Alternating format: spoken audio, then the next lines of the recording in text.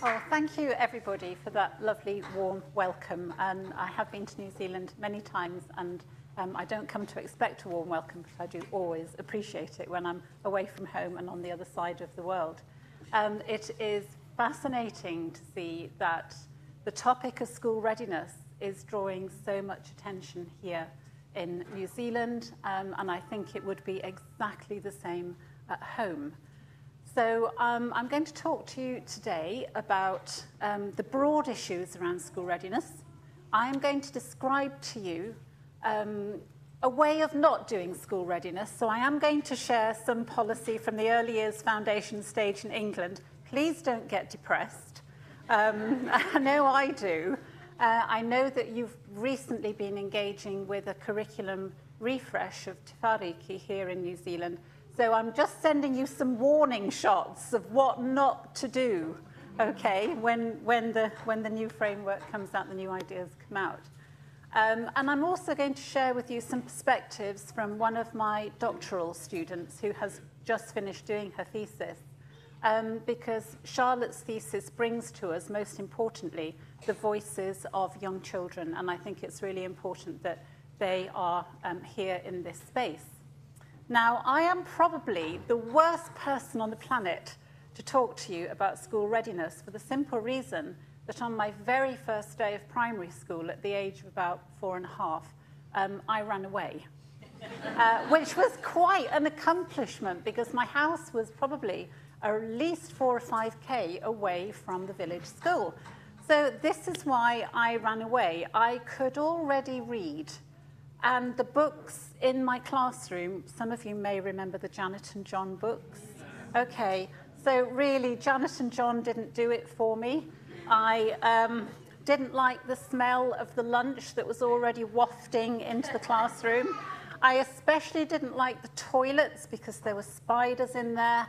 And being a very imaginative child, I knew that where you found spiders, you also found ghosts.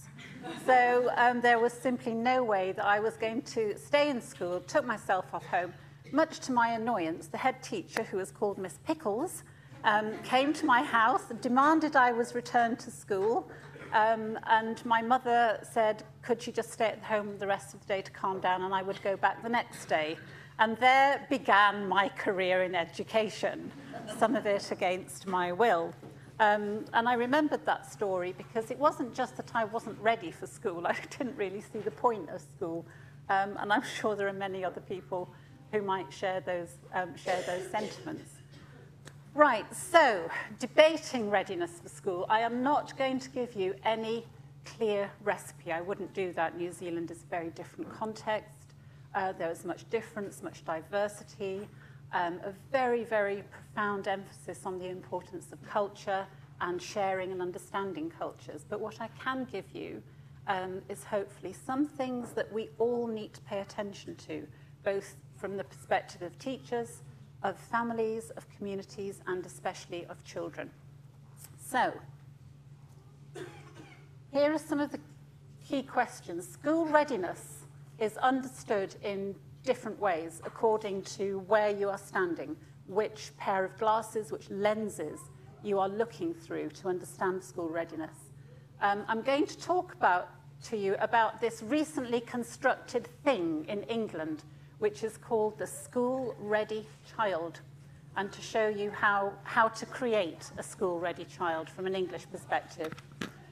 I want to talk to you about resilience and vulnerability.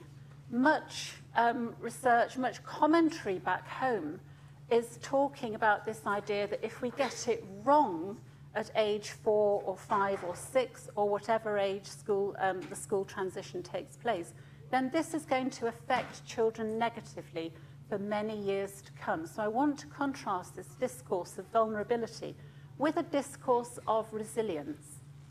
And finally, as I say, I want to talk about what children think and say. So here are 3 perspectives to start with. So I want to think about children as learners, their dispositions, interests, and motivations, and how they figure in the school readiness discourse. The home, the school, the communities, our preschools and our schools, and all of the adults in those settings of the homes, communities, and preschools. So this idea of the different perspectives comes from some work in the United States of America by Christopher Brown, and he argues that we can't just see school readiness through the lens of policy, which is the fourth perspective that I'm going to offer you today. Because policy gives us one version of what we want the child to be and what we want readiness to look like. And Christopher Brown's work argues very strongly that we have to understand readiness from these different perspectives, because there are so many discourses and practices that are coming into this space. We need to understand the materials and resources that people have access to in their communities, in their preschools, and in the schools, because all of these things change when the child makes the transition from preschool to school, and indeed makes different transitions throughout life. So I've used the image of a kaleidoscope, because a kaleidoscope is an image of complexity. And the minute you turn a kaleidoscope, just even a fraction of a centimetre, the picture changes. So my images that I've been working with recently have been images around the idea of light, colour, kaleidoscopes, and complexity. So I'm going to think first of all about policy, because we all work with policy. Sometimes I feel I sit under rather an oppressive regime when I think about policy back in England. And I think policy works in two ways. On the one hand, Popovits tells us that policy involves state monitoring, regulation, and control. But the benefits of policy for early childhood education, I'm sure you will all agree that in the last 20, 25 years, policy has acted as a very powerful lever for funding, change, and transformation. So the attention that is paid to early childhood education is positive in the sense that there has been so much additional funding in the UK in order to support high-quality early childhood education.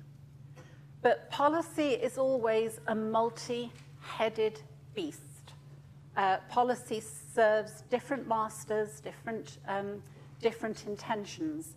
And the important thing about policy is that it always expresses a certain logic, and it makes assumptions about those communities I've just talked about. It makes assumptions about parents, families, and communities. It makes assumptions about children, and it makes an awful lot of assumptions about early childhood teachers and practitioners. So the early years foundation stage gives us a policy logic that tells us that learning and development are predictable, ordered, and generalizable. I would say that there is not as much emphasis on community, difference, and diversities in the early years foundation stage as there is here in New Zealand, and especially here in Te Whāriki. So concepts such as readiness, transitions, and progression are constructed from the perspective of policy logic. And what I'm seeing now in England especially is a narrative from policy that is getting further and further away from what we know about readiness and transitions from research. So there is a real dislocation in England at the moment. And again, I hope that your political leaders, I hope that the academic community here listen to each other and talk with each other to avoid this polarization for the simple reason that it is not in the best interests of children or families or communities. Okay, so I guess what we would like to happen is that transitions would take place as a smooth and seamless process. But transition is not just about the last weeks of kindergarten or the very first weeks of schooling. What we know from research is that transitions take place, they are experienced over a period of time. They don't just involve learning what to do, they involve children learning how to be in a different setting, and especially the dominant mode of who they have to learn to be is becoming a pupil. So it isn't just about a point in time. So in England, it would be at the end of July, you are in your preschool. At the beginning of September, you are in year 1 of the national curriculum. So it isn't a matter of time. It is a matter of many, many different forms of transitions and many different types of changes. So I have summed these up as physical spaces and locations, materials and how they're used, rules and expectations. As you can see, this picture is from Charlotte's thesis. Rules and expectations suddenly become very important. Play and playtimes change, relationships change. Research tells us there are many different curriculum demands and expectations, and the role and presence of family members change. I'm sure here it is the case that family members and friends, when they come to pick up children from kindergarten, they can come into the playground, they may even be able to come into the setting to talk with the practitioners, with the teachers. We just had a really interesting case at home where so many parents are now coming into the classroom and demanding to talk to the teacher about their child, that schools are putting up signs saying no teachers past the school gates. So they are keeping families, no parents past the school, they are keeping families at arm's length. Okay, so again, just think about that as demands that are made here as well. So you see that there are lots of things that are happening around the concept of transition, and therefore the idea of readiness needs to be related to all of these different things that are happening. So we can't define readiness in terms of a set of particular outcomes or even a set of dispositions, because the complexity here is enormous. So vulnerability and resistance. There is a very, very strong discourse of vulnerability, as I've just said. Children who are apparently not ready may be vulnerable, anxious. They may experience transition as negative. Much research tells us that this will impact upon their well-being and attainment, their sense of belonging, and that feelings of anxiety during the transition period can endure over time and adversely affect children's learning, their capabilities, and inevitably their learning outcomes further down the line. Feelings of difficulty, anxiety, and particularly fear of getting it wrong. That list of rules, I think, is anxiety-provoking in terms of, fear of getting it wrong. A different discourse tells us that children who are ready are capable of adapting to change. They are resilient to changes. They're aware of what they need to do, what adaptations need to be made. They may experience transition as positive, welcoming new challenges. Now, I would like to suggest that children can be both of those things. They can go in and out of feelings of vulnerability and anxiety, and they can go in and out of feelings of, okay, I can do this. I know what to do. I've got to grips with this. I've made new friends. There are interesting things happening here. And it is not a single point in time transition, that this flow of going in and out may take place over many months of this transition. In terms of thinking about those 3 sites in which readiness is constructed, we also are told that there have to be changes in the child in order to become the school-ready child, and changes in family practices. So, for example, in England, our 2-year-old children have a health check which is carried out by health visitors, and that is supposed to be discussed with the adults in the setting. They then have an assessment between around about 4.5 and 5 years old. Now, the health check and the 5-year-old assessment can both be the trigger points for interventions, and those interventions will often be centred around helping to make the child more school ready. And those interventions may not just be with the child and the teacher, but they can come directly into the space of the family as well.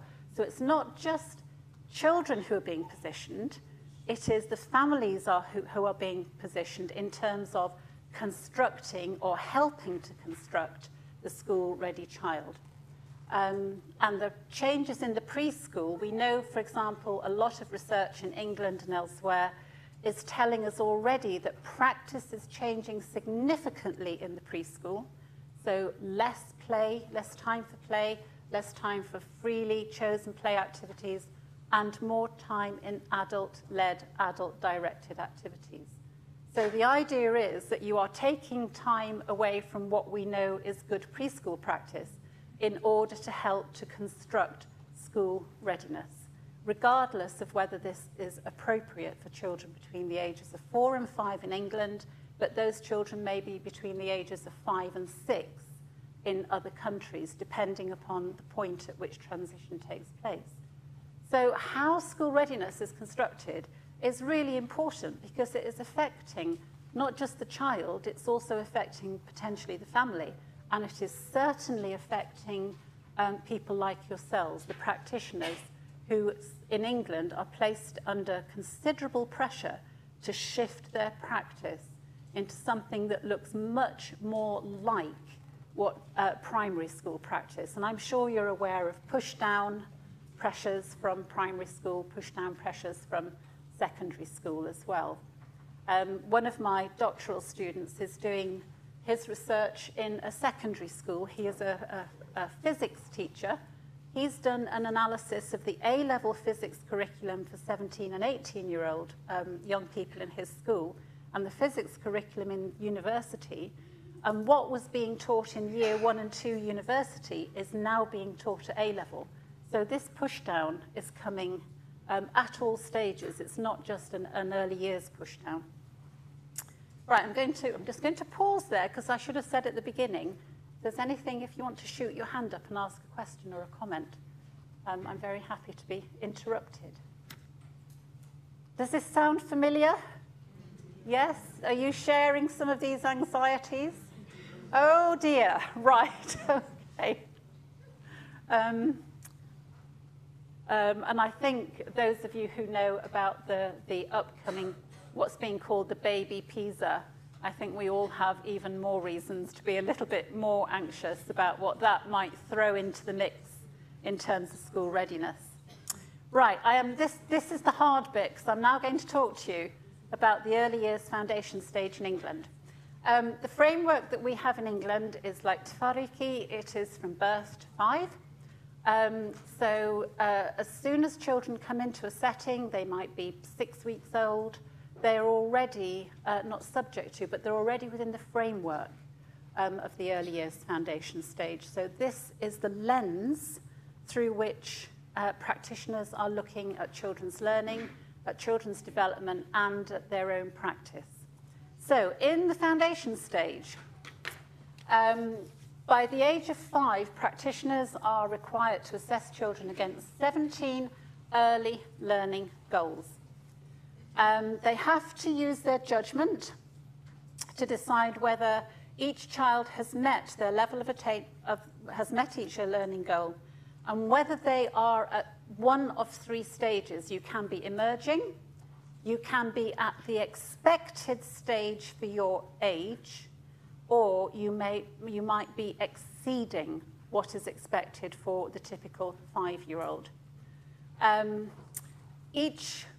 Practitioners must indicate whether they're meeting expected levels, if they're exceeding expected levels, or not yet reaching the expected levels, which is emerging. Now, this concept of emerging, to me, is interesting and very powerful. On the one hand, I think as human beings, we are always emerging. We are always becoming something else, becoming a PhD student, becoming a better teacher, becoming a parent, or all of those different things in our lives. Emerging for young children is also an important concept, but how I understand emergence theoretically is very different from how it's being understood here, because emerging means not yet reaching. So they have switched. The language is always a game for me. It's always interesting to read the language. They switched the idea of emerging being something positive. You are on the journey towards understanding mathematics or reading or becoming a reader, or you're on the journey towards exploring and becoming a geographer, all of those powerful discourses that we use in early childhood, because emerging means not yet reaching. So already we have a deficit discourse operating here about children. This deficit discourse gets a little bit more problematic. So if you meet your 17 learning goals, you will have a good level of development. And notice the shift of language here, because this is about development, whereas the early learning goals are about learning. So there are lots of tensions in this document.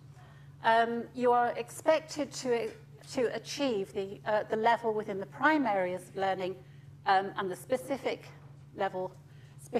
areas of learning, but importantly, the child who has a good level of development is this new creature. It is the school-ready child, and this is the language that is used in the early years foundation stage. So you are constructed as the school-ready child on the basis of 17 early learning goals, on the basis of what may be quite subjective judgments from practitioners in the setting. And it may be that a child in one setting could be viewed and understood and talked about quite differently from a child in another setting. Like New Zealand, we have many, many newcomers from different parts of the world, some who are coming through choice, some who are coming as refugees in very traumatized and distressed states, and yet the same expectations are there for all children to achieve a good level of development. So let's see some of the criteria for what it means to be a school-ready child. This document is from Ofsted, which is your equivalent of ERO, that's right, isn't it? And again, just look at this change of language. So the child who is emerging is now the child who may be at risk of delay. So that is the point. This is why I've questioned, what does emerging mean? Does it mean working at a lower level of development? Who is in this category and why? And I come back to the point that if your child is assessed as being at risk of delay, the family and the preschool becomes the site for one of many different types of interventions. And those interventions will always be focused on helping your child to become school ready. The whole intervention industry back in the UK is enormous. I don't know if you've got that here or whether it's starting, bubbling up, but the intervention industry is enormous. Okay, so this is what it looks like. This is the actual documentation. And again, we've got different types of language, which I think is somewhat contradictory in that we've got descriptions of development, descriptions of learning, and we've got the use of the word attainment. So I have a number of colleagues at work who have got children between the age of about 2 and 5 years old, and they sometimes come up to me. One of them came up to me recently and said, "Oh, he's got a good level of development. Is this all right?" He's a 2. He's a 2. What, is that all right? And I said, yes, good level of development is fine, nothing to worry about. But this is the discourse it then creates in parents. And, you know, what do I say about a child who's been assessed at 1? Well, at the emerging level, at the end of the EYFS, you may have very, very good reasons for being at that level. But it's very worrying when parents say, oh, she's only a 1 and she's going into primary school in September. So, you know, discourses for parents are also very powerful. So this is the document you would be working with.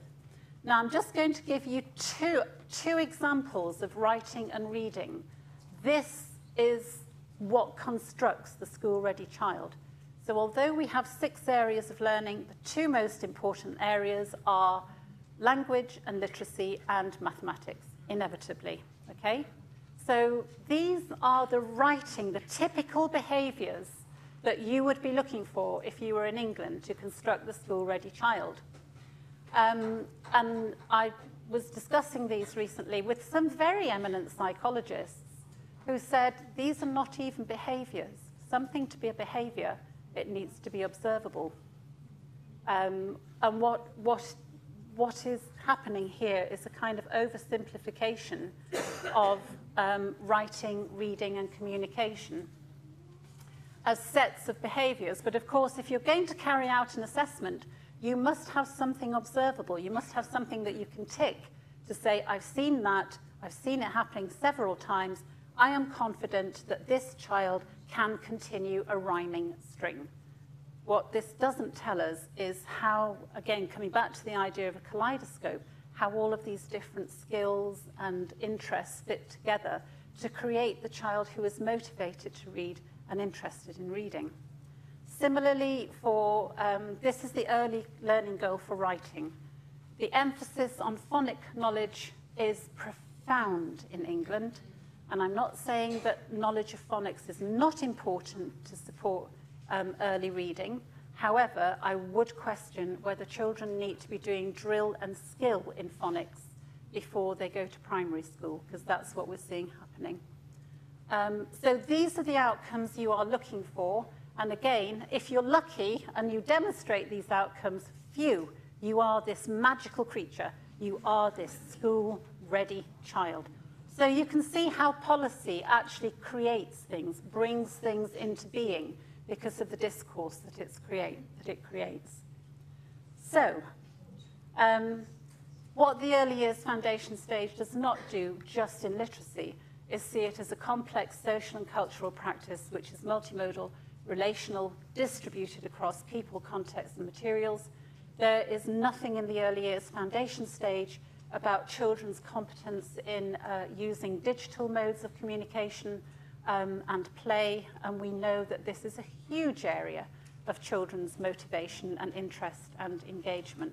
So lots and lots of deficits that I could bang on about for ages, but I won't. I must calm down now. Okay, has anybody worked with the foundation stage? Because we are on our 4th version. Between 1999 and 2014 was our last version. So 4 different versions, which tells you something, I think, about whether we are getting it right for young children back in England. Okay, so what I want to say is that readiness is much, much more than this. It is about all of these things, playing and learning.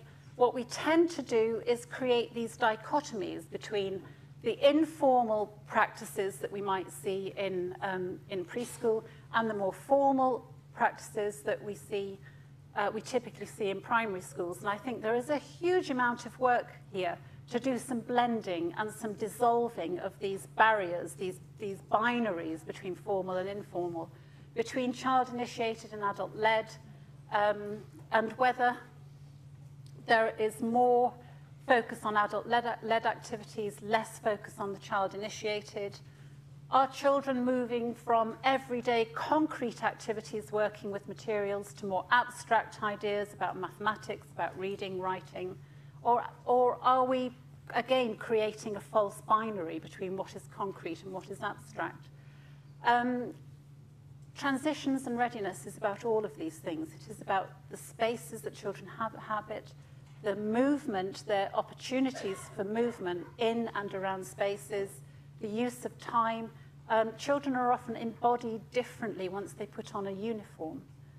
They often behave differently once they've got little uniforms.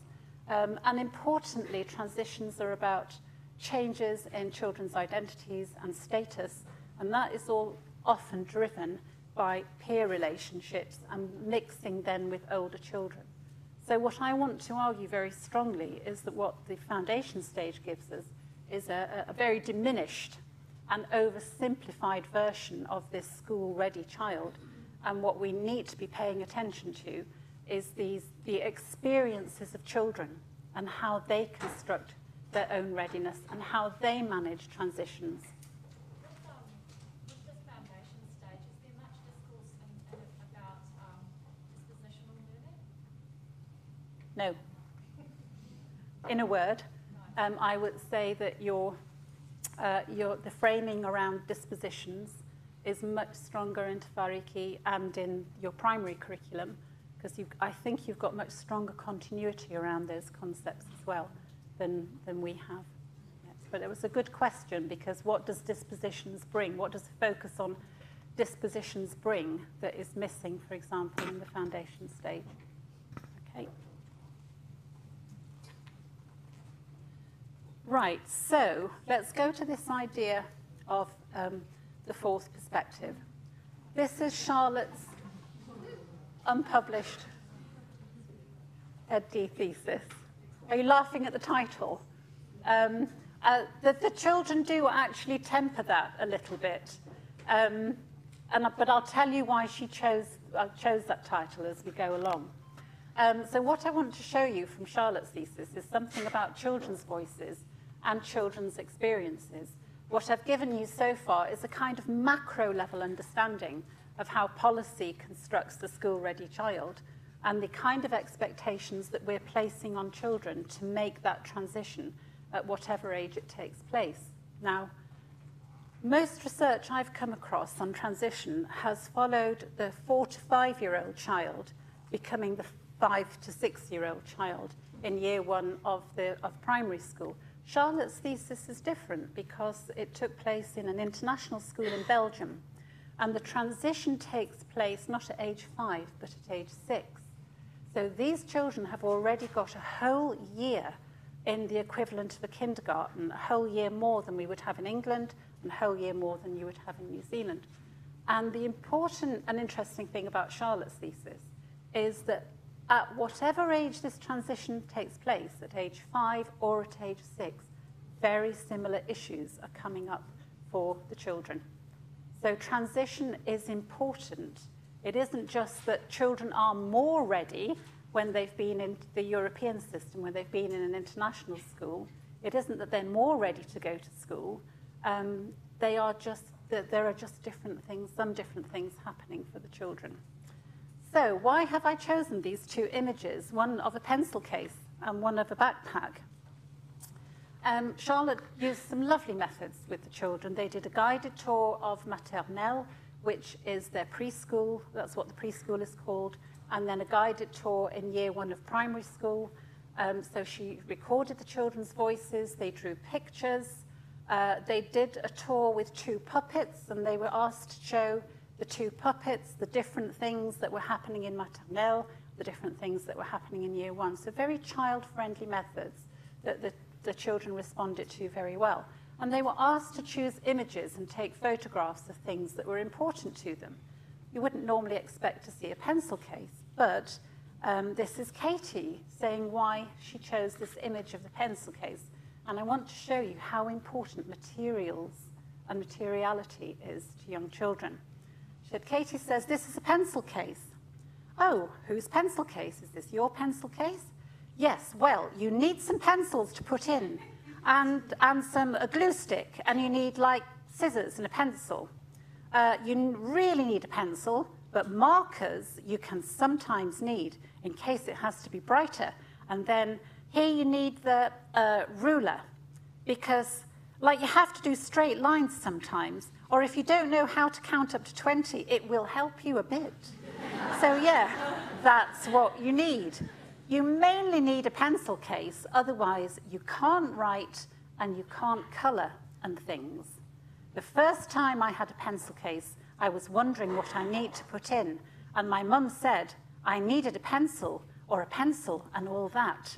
And another child says, very tangibly, I felt sad when I just started primary because I didn't have a pencil case yet because everyone else had it. So can you imagine that micro level of transition where everybody else has got their act together, especially Katie. They've got all their kit and they're ready to roll. But it wasn't just having the kit. It was fear of not having the kit and not having the right kit that mattered. So all of a sudden, children have been used to going into maternelle. They've been used to having all of the activities and the experiences and the pencils and the crayons and the paint all laid out for them. And suddenly, the transition was about taking responsibility. The image of the bag, similarly, has material significance for Jack, and the children talked about their bags quite a lot. Jack reported that he had to have a very big bag in year 1, with Katie then adding this was because you need to put more things in, like reading folder, your homework, reading books, library books. You need many things. And not only was the bag significant for containing things, the bag was significant in terms of what you did with it.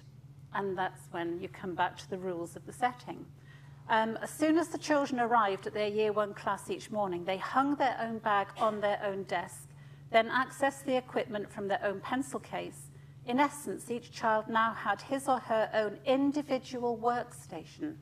In order to work efficiently there, they were responsible for keeping it sufficiently resourced in terms of equipment in their pencil case and resources in their bag.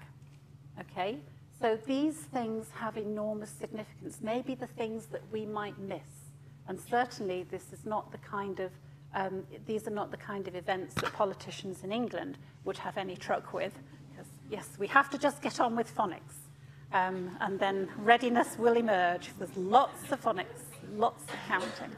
Okay. The title is in some ways misleading in the sense that sometimes one little boy is talking about how big his maths book is and what a lot of maths there is in his maths book. And he's seeing it as a whole book, not just as a page at a time task to get through. And he says that it's actually quite boring, and then he says, no, it's not. It's tiring. And what an interesting flip. What, you know, for him to correct. It's very easy, I think, for children these days to reach for that word. Everything's boring, isn't it? But he said, no, it's tiring. So here was, you know, a child giving us some insight into this idea of the cognitive load and how that is represented again through the materials in the setting and the demands that are being made on the children. Okay.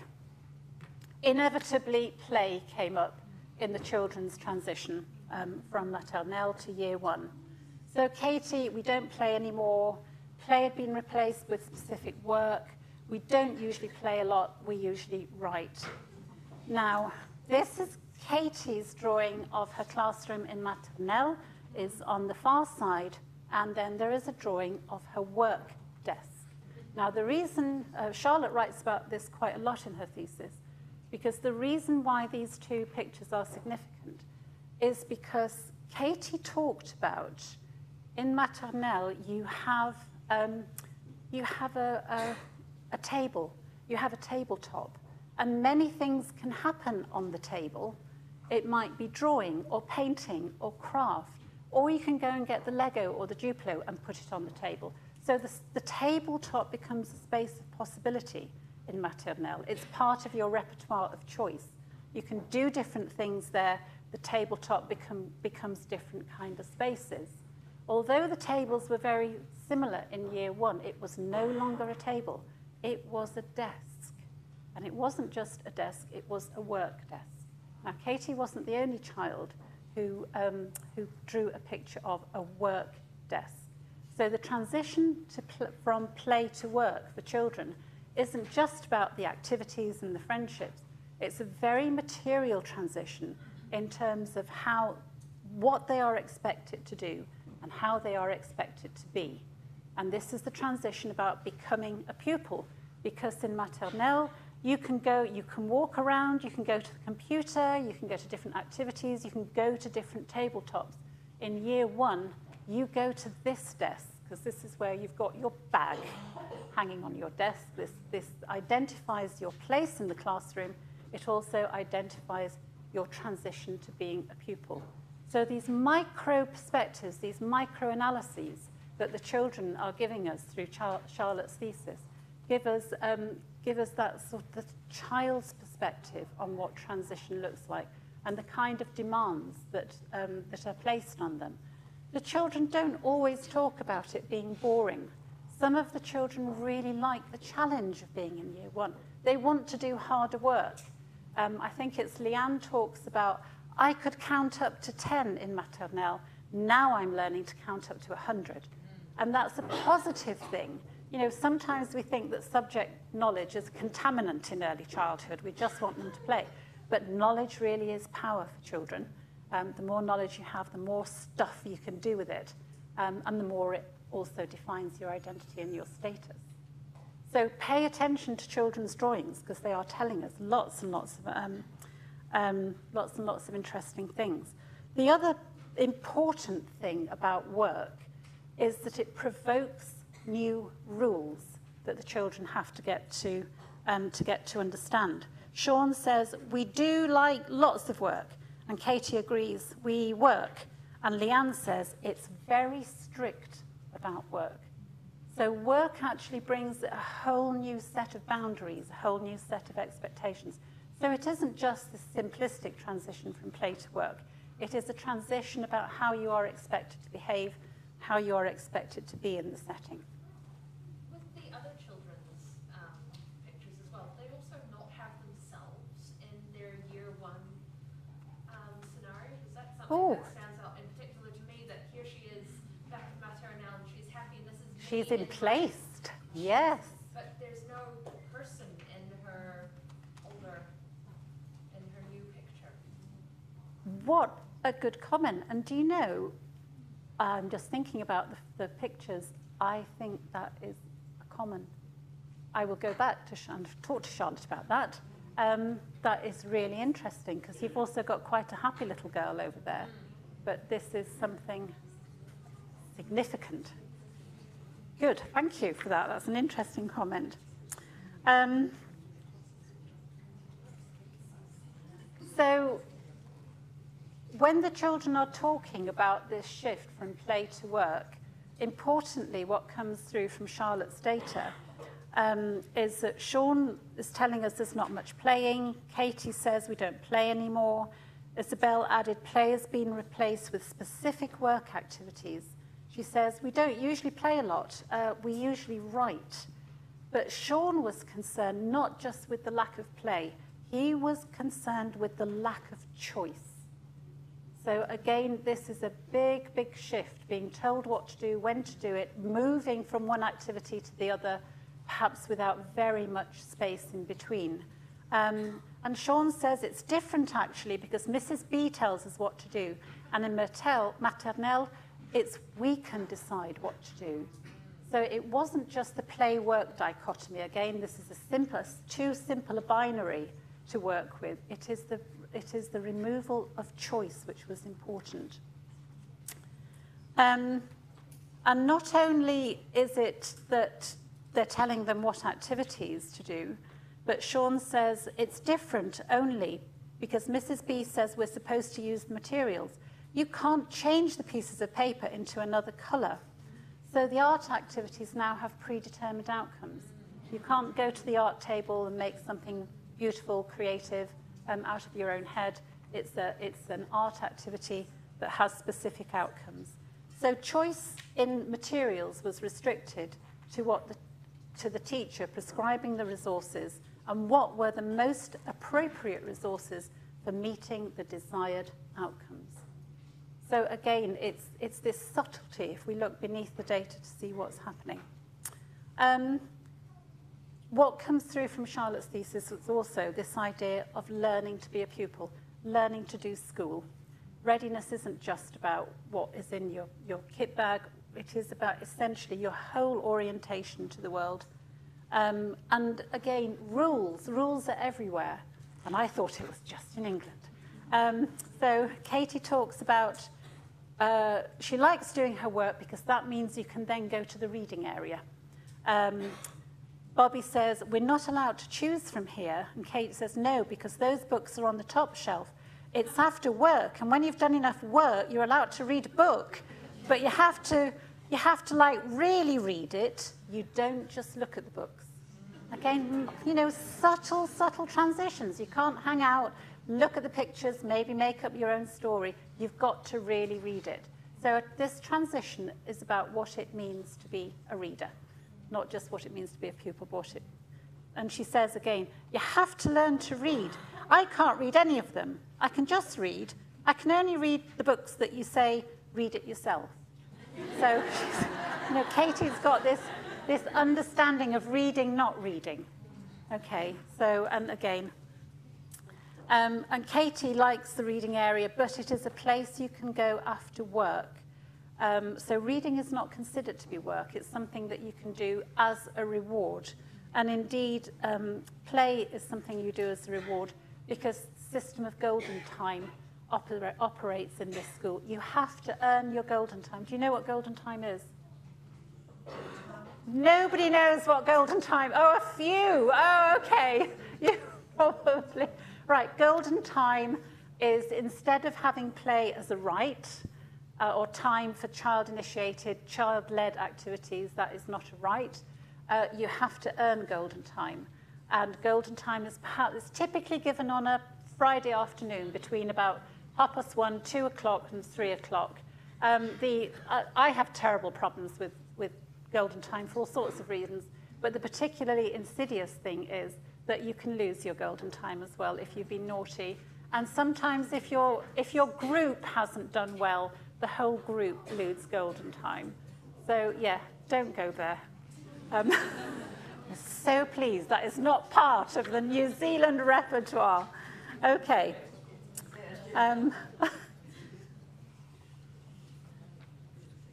So again, it's this subtlety of the children's experiences, all of these adaptations. And Katie actually, first of all, she expressed a preference for maternelle over year one because she says you don't have to work so much in maternelle. But then she said, but in primary, we learn more. She said she enjoyed working in year one because this work would help her to go quicker into an adult. She also, and I think this is very good guidance for teachers everywhere. So Katie suggested that it would be good to play more in year one, but concluded that a little bit more playing and a lot of work would be her best solution. So actually she's not rejecting work. She sees value, purpose. Perhaps she's also seeing something in there about her own readiness to work. So I think this sort of working with binaries of formal, informal, concrete, abstract work, play is not helpful. I think we need to be maybe thinking about different ways of talking about how we shift practice, what changes we make, and how we help children to make those changes as well. Okay. So here we are. I wanted to talk to you about rules and how important rules are. But most importantly, what the children said in this piece of research was that they knew what the rules are, but they didn't always know the behavior they had to show in order to get a sticker. They weren't wild about stickers and charts. And again, the sticker provokes the good pupil. You have, when a table's quiet working, you get a sticker for your table, and then they get to have golden time. Golden time is when you play. But what comes up in several places is the children saying, well, I know I'm supposed to sit quietly, and I know I'm supposed to do good work, but sometimes good work means doing your best handwriting. Sometimes good work means getting all your sums right. Sometimes good work means helping a friend. And so the children are not always clear about how to get a sticker because they're not always clear about what the teacher is looking for, which I thought very interesting that 6-year-old children can read their environment in such subtle and complex ways. And we all like to know the rules of the setting so we can break them. Right, so here are some things that I really want you, I would like you to think about, because I thought, okay, what transfers across these two very, very different national contexts? What does transfer across different cultures, especially different ways of understanding families and communities? So I'm very happy to send these to you or have them maybe available on a website. I think it's really important to have continuity with challenge. And although I have spent much of my life researching play and being a very strong advocate for play, I am not convinced that children just need more play when they make the transition into year one, because I have seen schools with the very, very best intentions saying, oh, we've got continuity, here's our year one space, we've put sand, we've put water, we've put Lego, but actually it's more of the same. Now, play changes in very profound ways. Children change what they do with play. They change kind of activities. It's much more about identity, status, rules. So if you have the same kind of stuff in year one, children are going to be bored with play. So I think we really need to pay serious attention to how play changes and the kind of activities and materials and resources that we need. And again, I come back to the importance of play with digital materials, the uses of different media, and also integrating popular culture into into our spaces, because they can all help us to keep up with what children are interested in. They can help us to keep up with their working theories, their funds of knowledge, their dispositions, and what is driving their interests. So serious attention, not more of the same. So how can we sustain free flow play after the transition from kindergarten, from preschool into year one? Because I think children do need time for child-initiated activities, but they need continuity with challenge and extension. I know it is, some things are relatively easy to change, some things are not. If you have a primary school where you have restricted space, it's not always easy to have that indoor-outdoor flow that children enjoy when they are in a preschool setting. The children in Charlotte's thesis talked a great deal about a little narrow strip outside their classroom, which was, they called it the terrace, but there were just small spaces there for them to hang out. There were little tables, there was a little arbor where they could go and sit, and they just wanted places where they could sit and chat. They talked a lot about chatting. So can we have spaces, you know, maybe we don't need huge equipment, maybe children need spaces to hang out, because that's what they enjoyed doing in Charlotte's thesis. Relationships and new friendships come up in nearly every single study I have read on transitions and school readiness. And again, it's a complex mix of children saying, I'm going to miss my friends, or I'm looking forward to meeting new friends. But it's always a space of uncertainty until they have got used to new people around them and created new friendships. So how do we pay attention to relationships and friendships and the importance that these hold for children? Time to learn the rules, but perhaps also time to contribute to the rules. I sometimes wonder if children create the rules themselves, that they're better understood. Changes in children's identities and status. It is about being 6, which is very different from being 4. It is about being bigger. It is about being a pupil. Lots of changes in identity and status for them. And again, I think the word that glues together each of these points is time. And I know certainly in England, we are not giving children time. Time to adjust, time for their friendships, time to settle, because we're putting them straight into this conveyor belt of education. We know the consequences of not paying attention to children's well-being, and indeed not paying attention to our well-being as teachers and practitioners. And working with diversity and difference is a constantly evolving journey. Another of my PhD students is doing her research in a classroom where there are 26 different community languages. And there are already deficit constructions of what these 5 and 6-year-old children cannot do. But Christina's work is showing us that when they are in their group time and their child-led activities, their negotiation across languages, across boundaries, across cultures, across meaning, again, it is so complex and so dynamic, and they are extremely skilled at it well. So, pedagogical approaches, it is not a wholesale shift to adult-directed activities. I know when I used to go into schools more, when I was doing initial teacher education, I was seeing exhausted teachers who'd done 40 minutes of literacy before morning break time, quickly followed by 40 minutes of numeracy, because that's the best time for children to learn, so you have to get the hard stuff in before lunch. Teachers losing their voices, teachers being exhausted. We do have a problem at home with teacher supply and teacher retention. And I think it is because of the huge demands and expectations that are placed upon teachers to teach in ways that are perhaps not consistent with their beliefs, their values, and their teacher education. So level of challenge and extension. How do we get this really complex balance between too much and too little? Sometimes we're going to get it wrong. But I think that if we allow time for children to do their child-initiated, child-led activities, we're going to get more glimpses into what Helen's work talks about.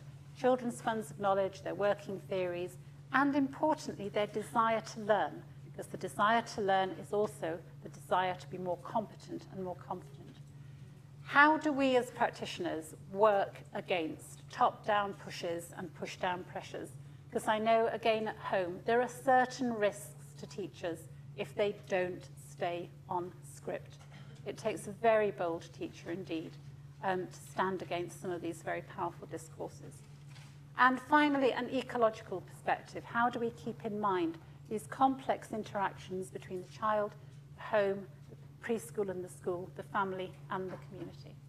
So those are some of the challenges that I'm going to leave you with in New Zealand. When you have solved all the problems, please can you write me an email and I will go hand it to all the hard-pressed teachers back at home. Right, have we got time? I see some people are leaving and I've overrun. Time for questions. Can I just ask you where you see Guy Texton's building learning power fitting with UTE? Right. Yes. So ideas about learning power. We've also got Carol Dweck's ideas have come back big time into England. And although I would say, yes, it's important to read the theory, what we don't need is add-on bits as solutions that do not address the core problems. And that's the difficulty that's happening at home. Yeah. I might just invite Helen to just sum up and Sorry. discussion. I don't know about the summing up, but Kia ora tātou. Liz, thank you very much for a very stimulating presentation. There's no doubt, as we're all aware, that readiness is a political issue in New Zealand. I don't think we would have actually had a revision of Te Kariki if we didn't have a lot of Ministry of Education language around what they call pathways. Oh. It's our little word that's sneaking in. So, yeah, thank you for giving us these warning shots as you called them. Just a few points I want to make. You've raised some really good questions about who and what policymakers listen to. And I think that's always been an issue for us in terms of whose research, what kind of research, and who has the authority, because sometimes that's not related to research at all. And I can hear much of that in what you have talked about today around relationships and positioning as well. In talking about your 17 learning goals, I think you've raised some very good questions for us to consider. We used to have 165, Helen. Yes, 17 yes. is good. Well, we're moving from 117 to 20, but the same kinds of issues will, or the questions that you've raised around what we need to keep very strongly in mind is that we have had, and still have, I promise you, a credit-based discourse, whereas we've heard a lot from you about a deficit-based discourse. And so that's something we need to hold on very strongly to in any kind of assessment measures, and I use that word measures advisedly, that come out of us paying more attention to the 20 learning outcomes that are ahead of us, because we need to avoid that potential intervention industry and all of that deficit discourse that goes with it. So I think, again, it makes me think that we need to hold tight to our aspiration of this competent child. We can hear a lot of the competent, confident child in Charlotte's thesis, but it's in a very narrow emphasis on, as you said, literacy and numeracy, and you can hear that what teachers value is coming through in what the children say. And as you said, they reflect outcomes that are no longer child chosen. And I think that, again, is a particular warning for us.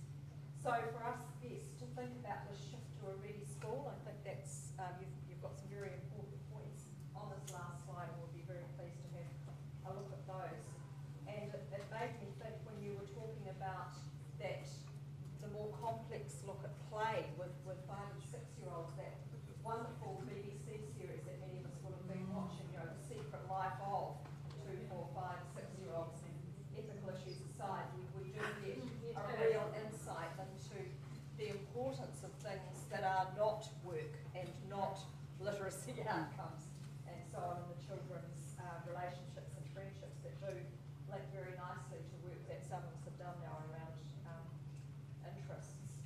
So yes, I want to thank you very much for providing us with all these lenses for school readiness, and for firing those warning shots, because as you mentioned, we have got baby P's around the potential to have been proposed that New Zealand is part of an OEC pilot study, and I don't know, but I think there's many people who are thinking perhaps we should run away on our first day of school. So thank you for that. I'll start just by posing one question, and that is, Liz, that currently we still have most children transition as an individual around the age of 5. We have a cohort approach. And I wondered if you had any advice for us in relation to what we're talking about, of readiness, of whether, because we do have a proposal to move to a cohort approach. I think a cohort transition does address some of the issues around well-being and relationships and friendships, because the children are talking about the transition. They are moving together as a group. Some children will go to another school, but the idea that you're in this together, I think, is actually quite important. These children are very, very young. Yeah. So, will I open it up to other people's comments and questions for just a few minutes? Yep. Other questions? People are ready to go, aren't they?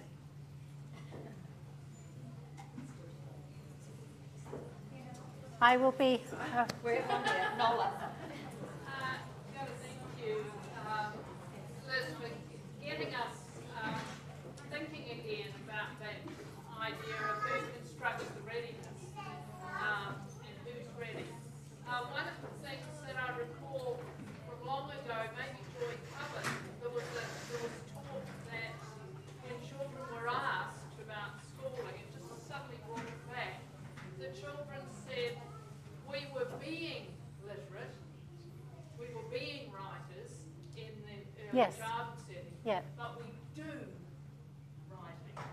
So that sense of the right, word, that's powerful. and I must say, just triggered that. That's from long ago, but that same sense of a child having things done to them or having that choice. Yes, were there many who spoke about the sense of having, everybody spoke about rules more or less, or having constraints?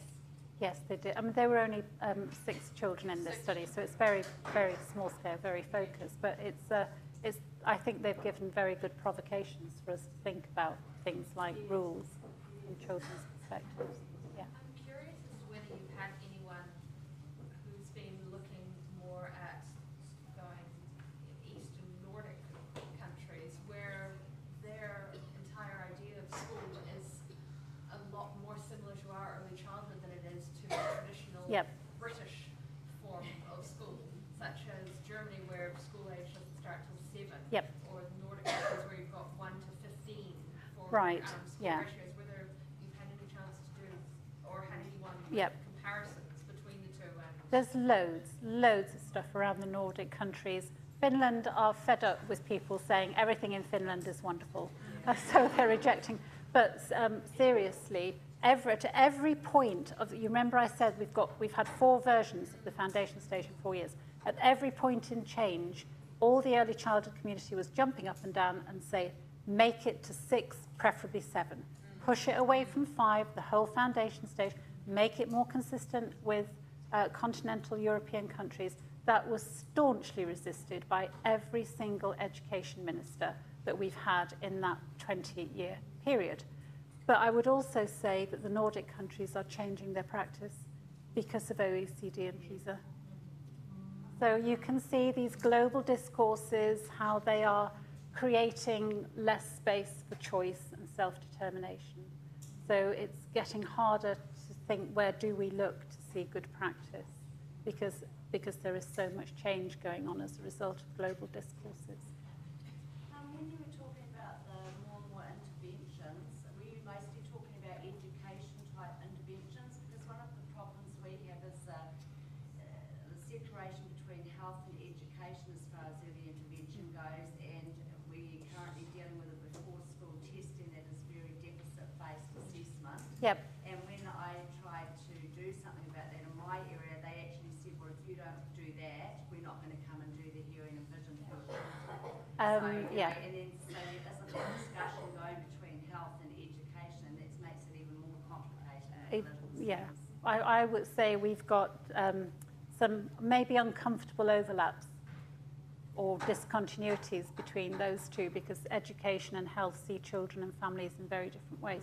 So the site, when families become a site for intervention, it could be to do with the child's health, it might be around hearing, it might be about language delay, it might be about learning English as an additional language, getting the mother to learn English if she doesn't learn it already, because we know that that has a stronger effect on the children's language competence as well. So the interventions can be to do with health, they can be to do with family hygiene, family beliefs and cultural practices, changing those. So a whole raft of interventions, but the family can be constructed as the problem site as well because of those. It can have an impact on a kind of trusting relationship that you It can. try and build up for the family and support them in a transition, and then they've got all these different things coming at them, and there kind of be a loss of trust sometimes, I think. And our flagship best practice children's centres and Sure Start centres, which were set up in the 1990s, 2000s, there are very, very few of those left now, because that's where parents came together as communities. They came voluntarily. They helped each other to sort out problems. They weren't just there to be done to by the professionals. But because of the global economic downturn, that was one of the first things that went from our early childhood provision. So there's one over here, and then I'll come to you. Liz, I can see a paper you're going to produce in the future that might have something like the era of the workstation as being telling this kind of story. But here in New Zealand, we have worked with a number of primary teachers who are actually struggling to understand the disappearance of the desk, never alone workstation. So I'm going to ask, do you have the phenomenon in which primary school or elementary school teachers are getting used to working in teams of 5, 6 teachers in rooms with 90 odd children? 90? And we would call that a modern learning environment or an innovative learning environment. And the desks disappear and the beanbags arrive or whatever else. The tow trays, in fact, are usually what people doing inquiry starts. They'll think of it, what's an innovative learning environment? It's the ownership of the tow tray, not the desk. Okay. But what I'm actually really getting at is the preparation for that level of change that desperately wants to understand a very different version of an emerging curriculum and structuring the day differently, as opposed to, in a way, the kind of simple binary that we're getting of a primary school that is actually carrying on a tradition of more prescribed curriculum. It may be worse in the abyss of trying to go to a totally open. I think we would see both. I think we would see quite fluid, open plan spaces where children move around with laptops, with with tablets, so they might be working in one space with one person for something and then coming back into a larger space. But equally, I would also see a classroom that looks very, very similar to anything you would see in the 19th century. And that in some schools, technology hasn't changed that. You've got the rows and you've got your tablet. So, you know, you might as well just have your chalk and your slate board, because there's been no shift in environment, pedagogy, the idea of the 21st century learner or 21st century education. I think I'm suggesting one stage past that in the sense that you might change the environment. Yeah. You may produce more of the sort of governmentality of the independent learner with very little understanding of a change in teacher role. Yeah. And not the same awareness that there's very highly, you know, what early childhood teachers understand is how to operate when there is much more of those kinds of Yeah. that sort of openness and how to structure curriculum differently rather than no structure. Yeah. Well, I've always said if you can teach 4- and 5-year-old children well, Yes. you can do absolutely anything.